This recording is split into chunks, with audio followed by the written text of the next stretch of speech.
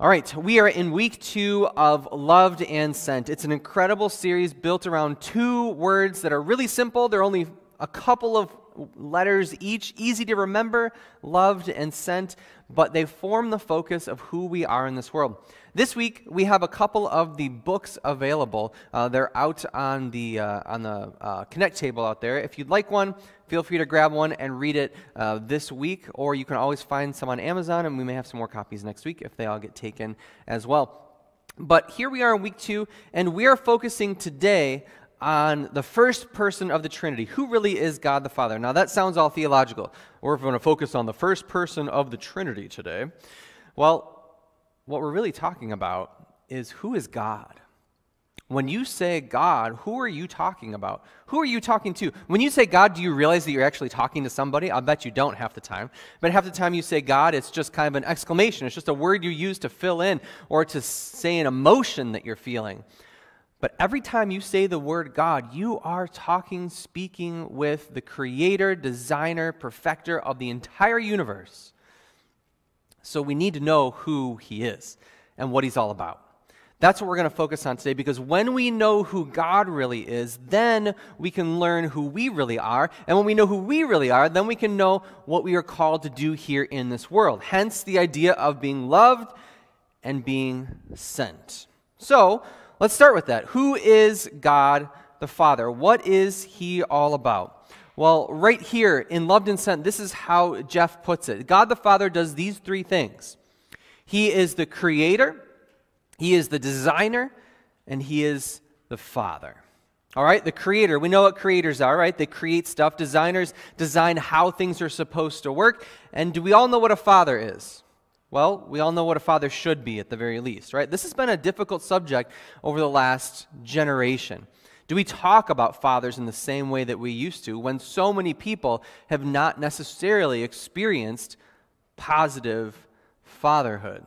Well, I think this is kind of the antidote to that. This is the place that we go to start to learn about who a father is, what fathers are called to do, and the basic role model that fatherhood has in our life. So that's a part of what we're going to talk about today.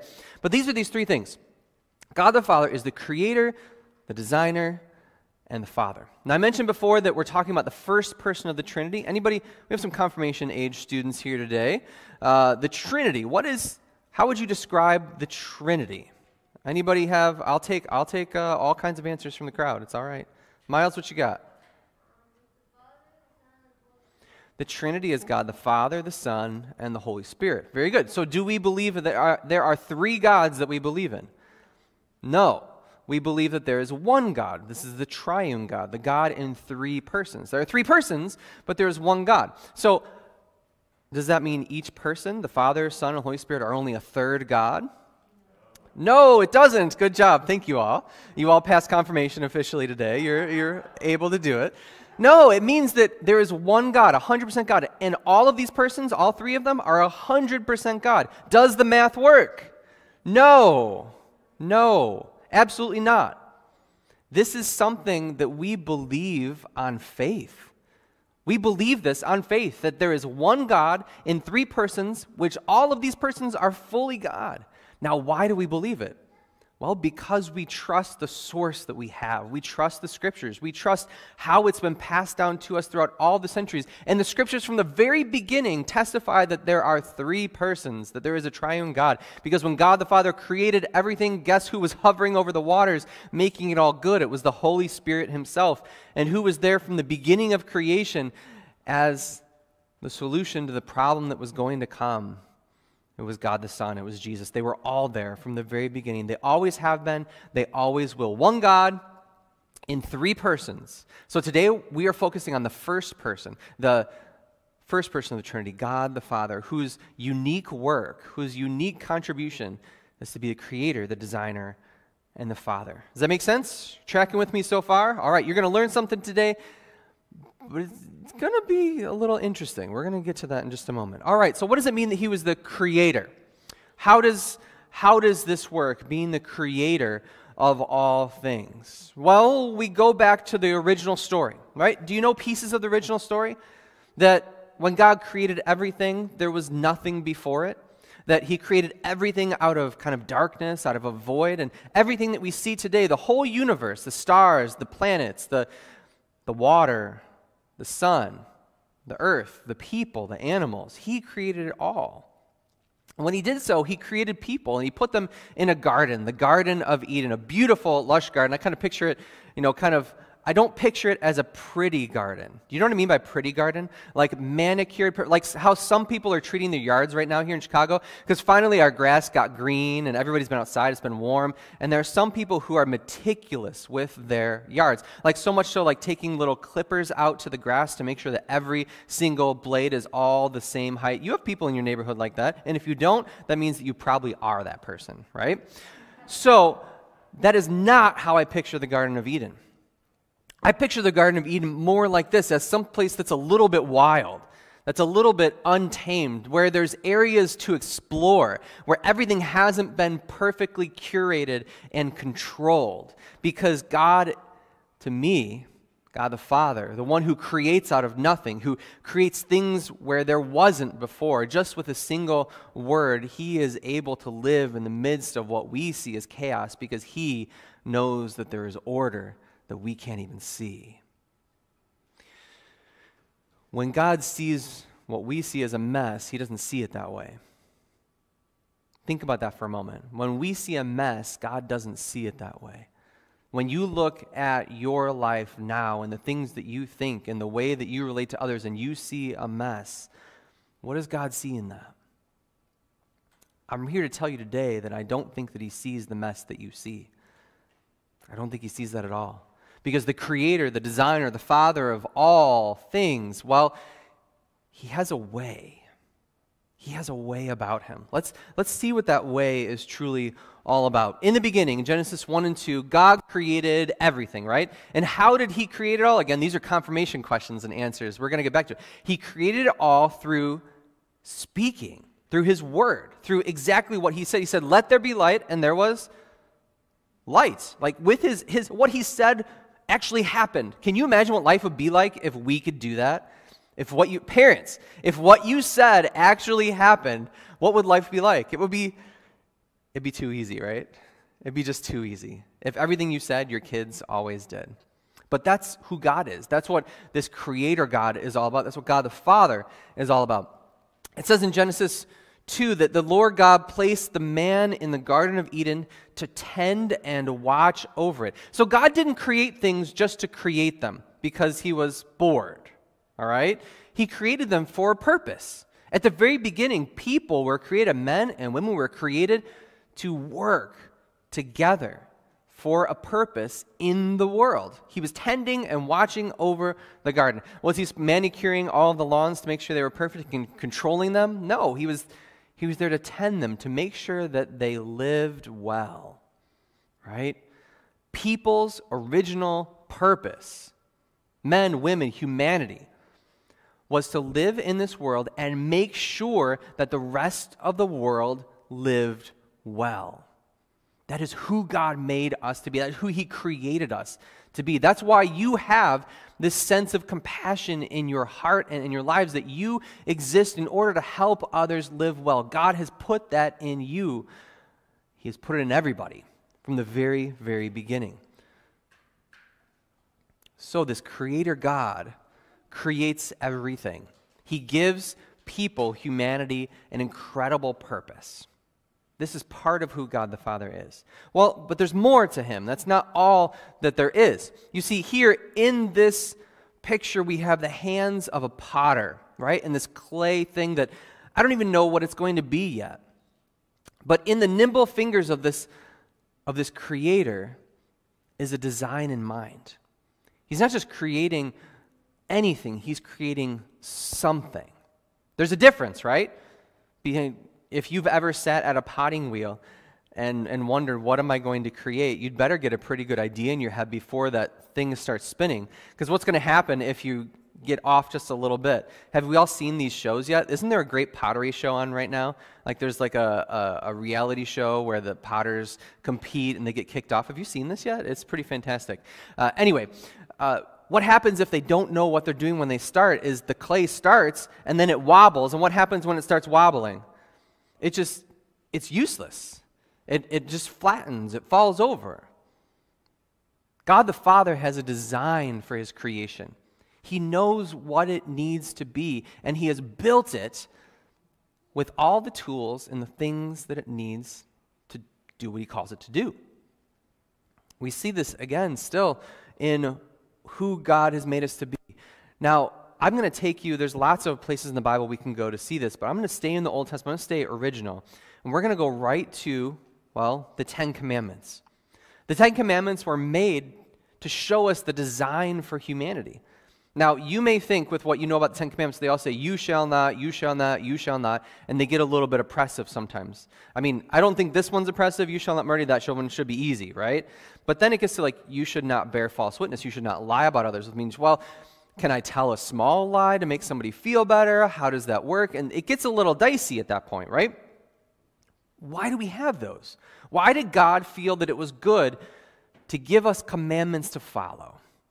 It's because he's a designer. Because he has designed the human experience in this world to have boundaries. Because remember what our purpose is from the very beginning? Our purpose is to live and to take care of all living things, to help things live. So he puts boundaries on us because we are fundamentally, at our core, broken. This was the big story in the Garden of Eden. The reason why we don't still live there. It's because Adam and Eve walked away from God. They said, I want to be like God. I want to do the things like God. I'm going to eat this fruit from the tree that I'm not supposed to so that I know everything that God knows. And they were not allowed to live in perfect relationship with God again. They broke it. And so we live with the consequences of that sin. Each one of us today, we are born in such a way that we will make mistakes. We cannot get away from it.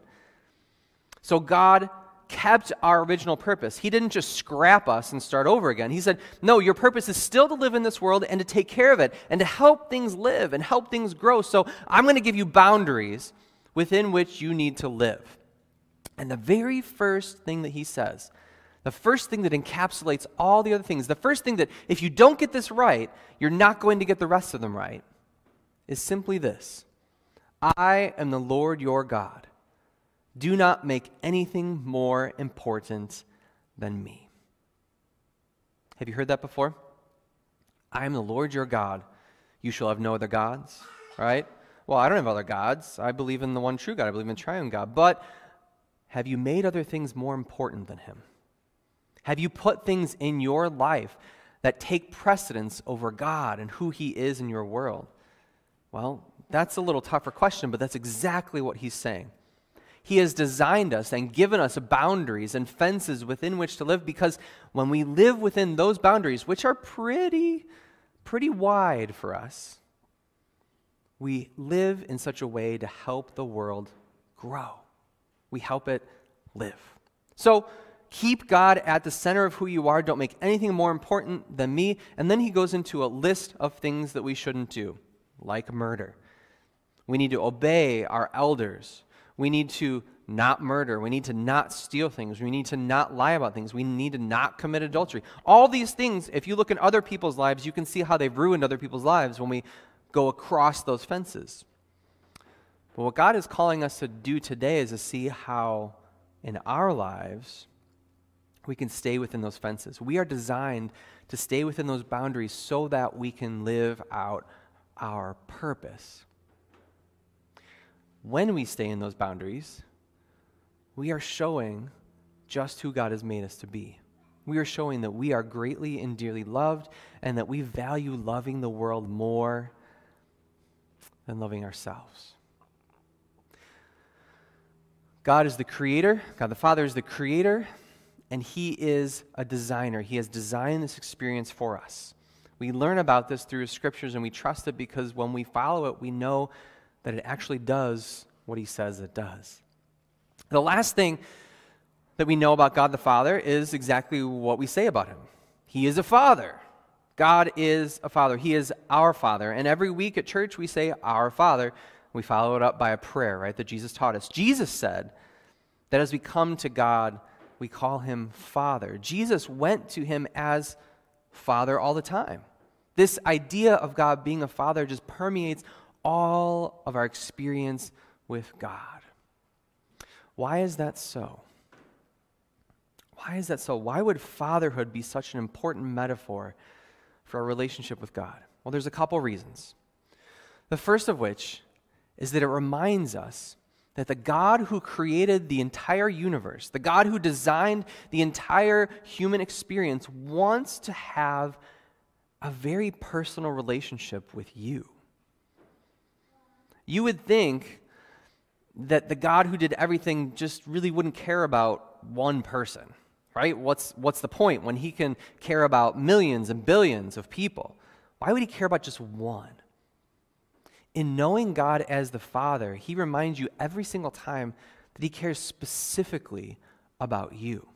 He cares about your hurts and your pains, the way that you suffer. He cares about the things that you're joyful about. He cares about your gifts and your skills. He cares about the resources that you have. He cares about who you are toward other people. He cares about everything about you.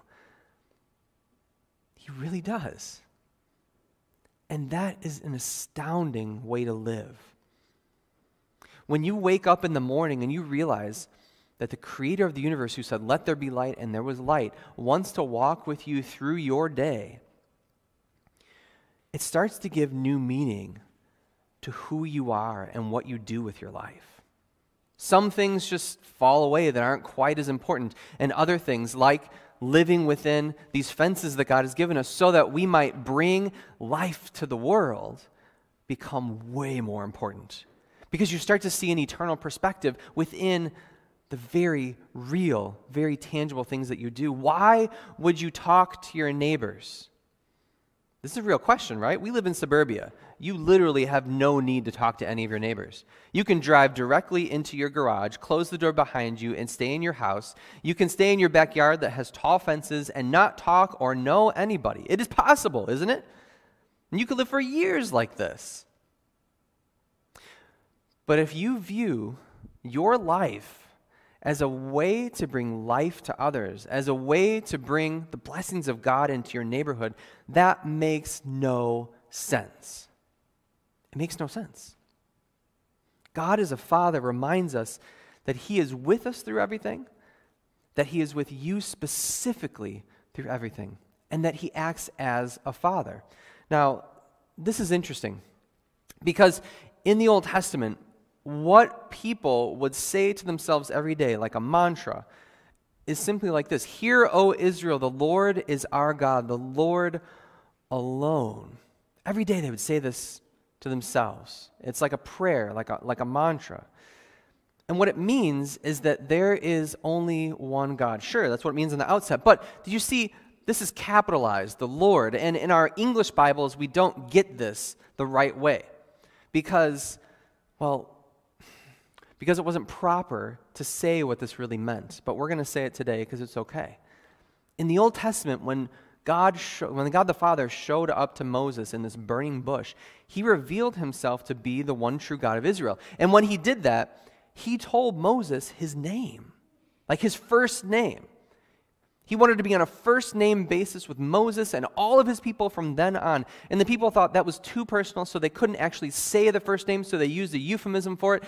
And even in our Bibles, that's the way that it is. But however, this means, "Hear, O Israel, that Yahweh, this name here, is our God." Every day reminding yourself that the God of all things, God the Father, has given us his first name to know him by, to be understood by it, to pray to him by, that he is our God, that he is real, and that he wants a personal, intimate relationship with us.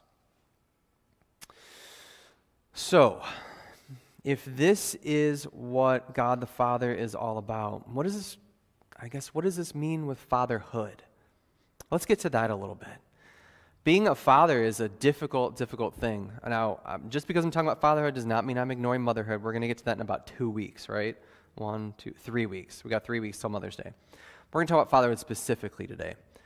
Being a father means helping your children not just be safe, but it means helping them grow up to be strong. To let them know that you will be with them through everything, that you will walk beside them through every dark day and every great day. But it also means that you allow them to be challenged. You allow them to grow, because the only way to grow is to be challenged. You allow them to experience the difficulties of this life so that they can grow into the people that God is calling them to be. That's a huge part of fatherhood. It's a huge part of parenting in general. And you know, we've been talking about this Trinity stuff and God the Father, and as I said at the beginning, it's an article of faith that we understand the Trinity because the math really doesn't work out the right way. So why do we take it as an article of faith? Well, it's because the scriptures say that all over, from the beginning of time to the end, that the triune God is our God, that he is one, that we know him in three persons. But why do we believe that? Well, I want to give you something really interesting today as a reminder that even when we investigate nature, when we look scientifically at people and who they are and why they do what we do, we end up seeing the fingerprints of God right there, even in the midst of the scientific endeavor. So, just as a reminder, real quick before we get there, love is the source of all creation. Why did God create everything? He created it out of love, that he designed us to be fully alive, and that fatherhood is a personal thing to God. There's this creation, being designed. Fatherhood is all part of being loved and sent by God the Father. So how does this work with parenting? All right, A+ parenting. Anybody like getting A+ in school? Did anybody ever get A+ in school? All right, it's okay if you didn't or whatever. We're not there right now. I don't mean to take you back to memories that you don't want to go to. However, when you become a parent, the very first time you look at that first child that you have, or the first time that you are parenting somebody else's kid or whatever, first time you have a kid in your house on your own, you look at it and you say, what am I doing? How can I possibly do this? I don't know how to do this. And you want to be a better caregiver. You want to be a better parent. You want to figure this out, and there's really no book. However, one of the most prominent researchers today in psychology is Angela Duckworth. She wrote a book recently called Grit. She has been doing incredible research over the last 10 years. She got a MacArthur Genius Grant, all this stuff, and she's really fun to listen to. And on a recent episode of Freakonomics, she had an interview with Stephen Levitt. And she talked all about how she's trying to figure out, her life goal is to figure out a unified theory of behavior change. Like, why do people do what they do? How can we, from a psychological standpoint, understand why people do what they do? And she's working on that so hard and collaborating and figuring out all these different things. And they had a whole portion of it where they talked about, what does the research say about parenting? How does it all work? And this is what astounded me when I was listening to it, is that what it came down for her, from a scientific point of view, from the research that has been done over a century about why people do what they do and how we can raise happy, healthy, productive human beings in this world, these are the two things that are needed to help people flourish and live and grow. Guess what they are? Parents need to give love without condition. What does that mean? How do we say that in church? It's unconditional love. Unconditional love, right? And the second thing is that parents need to challenge growth in their children toward a purpose. You need to challenge them. It can't be easy. It can't be safe. It has to be difficult. There has to be something to work toward. But in the end, your children need to know that they have a purpose in this world. So what is science telling us today? Scientific research, and there's no such thing as science, but what is research telling us today and about parenting, about how we help kids flourish? They need to be loved unconditionally, and they need to have a purpose in which we are challenging them to grow into. I don't know about you, but this is literally what the Bible has taught me my entire life. This is what God has been teaching his people from the beginning of time, that they are loved unconditionally by him and that he has designed them with and for a purpose in this world. We, as the scientific community, as modern Americans, are finally catching up to what God has already spoken into our hearts and our lives throughout all of the centuries. For me, this is huge. This reminds me that my relationship with God filters out into this world and needs to filter out into this world in such a way that I get out of the way. But I let other people see who God is through me, that I give love without condition, not just to my kids, but to all the people around me. That I not only challenge, that I don't coddle people, that I don't just give them things, but that I challenge them to grow toward the purpose that they have. That everybody has a purpose and they're challenged to grow toward it. That's huge. When we do these things, we are doing what God the Father has done in us. We are showing others who He is. Remember, all throughout this series, we're going to keep reminding you, this is who God has made you to be. This is what you are in this world. You are loved unconditionally. You are sent with a purpose into this world. You are loved more than you can imagine. You are sent for a purpose greater than you know. Make that a reality today. Let that sit in your heart and your mind. And may you see God the Father as the originator of all that, as the creator, the designer, and as the Father.